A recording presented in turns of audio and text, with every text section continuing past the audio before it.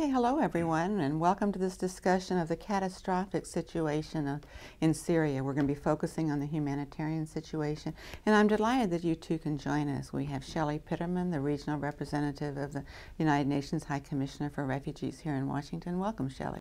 Thank you very much, Beth. It's a pleasure to be here. And I'm joined by my colleague, Megan Bradley, who works with me in the Brookings LSE Project on Internal Displacement. Welcome, Megan. Thanks, Beth. When we look at the overall situation of humanitarian life in Syria, the situation is devastating. The number of casualties, at least 70,000 people, more than 5 million people displaced, either internally within Syria's borders or across borders as refugees. And there is no end in sight to the carnage. The political leaders seem unable to figure out what to do in Syria to bring an end to this horrific violence. And so once again, we see that when political leaders can't act, the humanitarian actors have the brunt of the responsibility. Shelley, you've worked with refugees most of your life. What can you tell us about the Syrians who are fleeing across the borders into neighboring countries? Beth, thanks a lot. The numbers you've already cited, the numbers are really quite extraordinary, and it's not the actual numbers, it's the growth that's quite unprecedented. We had planned, to the extent that you can plan for these developments, we had planned for something on the order of 1.5 million refugees, and already, as at the end of June, and we've had already 1.5 million refugees almost now. The financial requirements are extraordinary.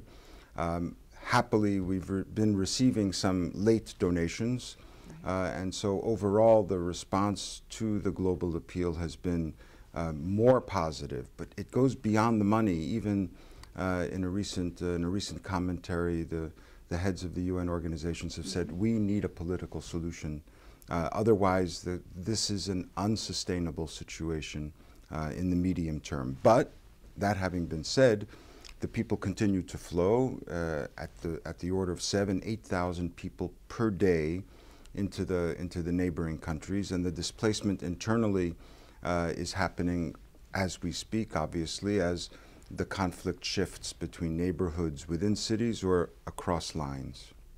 And where are they going? What countries are they going to? They're going to Jordan. We've read a lot about it. To Jordan, to Turkey, to Lebanon, to Egypt. There are 26,000 who have approached European countries for asylum.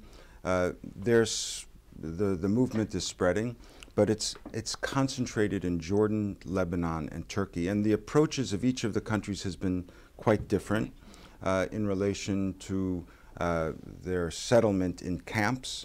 For example, in Lebanon, they're mostly outside of camps, whereas in Jordan, while only a quarter of the refugees are actually in camps, there are now 3, the focus of international attention has been on the situation in the camps.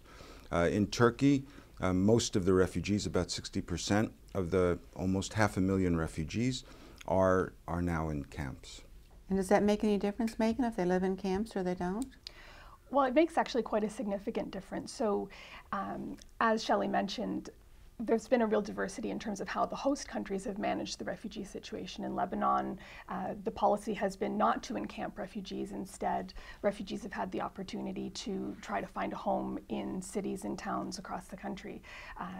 Turkey has promoted camps much more prominently in their response, and amongst the IDPs, the vast majority are in fact not living in camps. We have informal camps established often along the border, particularly to Turkey, because the border entry has been controlled. So people are living in informal settlements where the conditions are appalling. So people have lack of access to adequate food, water, sanitation. Security problems are severe. Oftentimes we see that these camps, whether they're formal or informal, become the target of attacks from a wide range of actors. So are people better off in camps, or are they better off living on their own with host families? Well, if we look at the history of responses to displacement situations around the world, we see that typically people do fare much better when they have the opportunity to live outside of camps. Camps are an important part of the humanitarian response, particularly in an emergency setting like this one. When there's a massive outflow, it can be an important part of managing such a large number of people, but it's absolutely essential that people have the right to free movement, whether they're in the country or in host states. That's an important part of making sure that people can access livelihoods, that they can normalize their lives. And this, if I may, Beth, it's so important in that environment outside the camps, like in Lebanon, or even, like I said, the majority of the refugees in Jordan, that there be opportunities for them to pay the rent or to go to, for their kids to go to school. Don't forget that more than 3/4 of the refugees are women and children, and this is really about the children and about the next generation of Syrians. But if the economic environment allows for the refugees outside of the camps to make ends meet, then that's also for UNHCR historically better, provided that there is protection for the refugees. And we see now that there's increasing stress in the host countries as the numbers of refugees continues to grow. Sure, and you hear from the governments that this is a burden, it's an economic cost, that it's penalizing their own citizens to care for the right. I mean, what are the limits of solidarity? I mean, is that an important role the international community plays in terms of providing resources to these strapped governments to enable them to continue to welcome refugees? Sure. Well, it's a critical part of the international community's responsibility, both to the refugees and to the IDPs. What we see is that so often the focus of the media, of international actors, is on the camps, and there can be reasons for that, but it's important that we not overlook the ways in which the international community can provide support to the families and communities that are hosting those who are living outside of camps in particular. So this entails sometimes taking a more development-oriented approach. So we're supporting the schools that welcome displaced children. We're supporting places of work that open up opportunities to the displaced, sanitation facilities, healthcare facilities that can really be strapped by such a large influx of displaced persons. So it's important that the international community make clear that they're out to support not just the displaced, but also the communities that have been affected by displacement. In the Bekaa Valley, for example, in Lebanon, UNHCR, and it's not just UNHCR, we work very closely with WFP, with UNICEF. There are 62 partners working in the field in response to the refugee situation, to be generic about it, although it's really almost reaching catastrophic proportions. But in the case of Lebanon, there are lots of quick action projects that are being implemented, for example, by the Danish Refugee Council, just to bring generators, to bring water pumps, to bring better schools that benefit both the host community as well as the refugees in impacted areas. You know, in spite of all the difficulties of assisting refugees in neighboring countries, isn't it more difficult to work with those who are displaced internally? I mean, who is looking after IDPs? Are you involved, Shelley? UNHCR is definitely involved. It's along, again, nothing is being done in isolation. Nothing can be done meaningfully in isolation. At the beginning of this year, and as from January, we began UNHCR to cross lines. And those lines are shifting, aren't those they? Lines are shifting all the time. There was a convoy that left from homes on the 17th of April, for example. WFP, UNICEF, and a number of other organizations were engaged. They had to go 25 kilometers outside of homes, cross 4 government-controlled checkpoints to get into the opposition-controlled areas, and the plans for that convoy, which benefited the population of a town of about 50,000 people, just 10 kilometers north of homes. It took them, I don't know, 10 hours to get there. That's 6 miles. Yeah. Yeah. Wow, 10 hours, okay. But to bring blankets, to bring drugs, to bring food, of course, those are the principal commodities.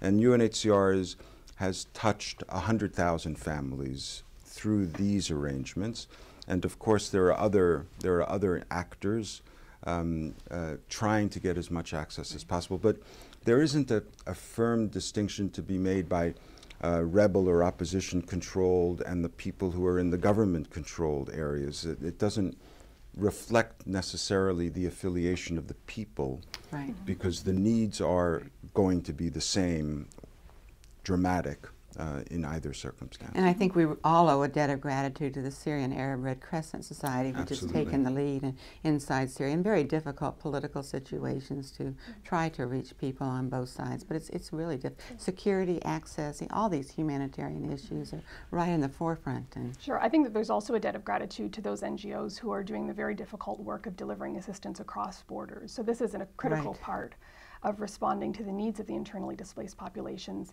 who can't always be met by the convoys that are moving within the countries that have to go through these very complicated security provisions that are laid out by the Syrian government. So this work is incredibly risky, it's dangerous, and People the die, NGOs yeah. Mm-hmm. who are involved can't necessarily speak openly about it, but it's an important part of making sure that we respond to the needs of those who are displaced and otherwise in need within Syria. Can you say a word, Megan, about the particular needs of Syrian women, displaced or within Syria? Well, we've seen that sexual violence has been an increasing part of the conflict. It's being used as a weapon of war. It's very difficult to get any kind of accurate statistics about the number of people, men and women, also children, who've been exposed to sexual and gender-based violence as part of the conflict. But the International Rescue Committee, for example, has done surveys amongst those who've been displaced into Jordan and Lebanon and have reported that fear of sexual and gender-based violence is one of the predominant reasons for displacement. In her recent report to the Security Council, the representative of the Secretary General on Violence Against Women made a really impassioned plea for greater attention to this issue, for more support for the survivors of sexual and gender-based violence. So that includes medical care, but also psychosocial support, counseling services. It's also important that we make clear from the outset that these are not crimes for which impunity can be tolerated. I think that in any humanitarian situation, you see that those who are most weak and vulnerable often bear the brunt of the violence and effects of the conflict. But can things get worse? Is there a worst case scenario? Not to be too cheerful, but the situation, I think, is risking continuous degradation, and each month we see that we're up to the challenge of responding to the, to the increasing challenge of accessing and then assisting the populations. And I would just add that, when it comes to the populations, to the women and children of concern, it's individual case work. Mm-hmm. It's not, mass distributions of victims That's of right. gender-based violence. Each one requires care and attention, and that requires a lot of time, resources, and consideration. It'll get. We don't want to anticipate the absolute worst, but we can all imagine that it can trigger massive displacements. It can have political consequences for the countries that are neighboring Syria, and so there's really a need for some political conclusion. Political solutions are needed. Humanitarians can't do this alone. Syria with a population Absolutely. of 22 million people, almost 6 million displaced, 8 or 9 million in need of assistance. It's hard to anticipate things getting much worse, but they well could. Thank you. I hate to end on this depressing note, Yeah, but really. that is Syria, and that is the humanitarian situation today. Thank you both, Megan Bradley from Brookings and Shelley Pitterman from UNHCR, Thank you, Beth. for this Thank you. conversation.